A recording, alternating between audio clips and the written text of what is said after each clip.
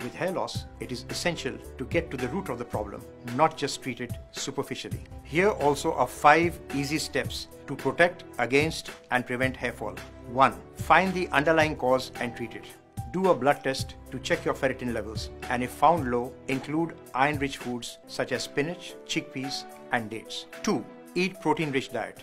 Don't follow fad diets or fasts. Add soya, lentils, and pulses to your diet. 3.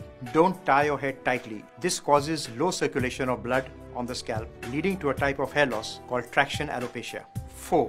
Avoid tying wet hair. This leads to breakage of hair. Also, a damp, wet scalp may become the breeding ground for bacteria. 5. Avoid using hair dryers. Hair dryers cause damage to hair, leading to hair loss. Use a cold blow if required, and keep it at least 6 inches away from your scalp.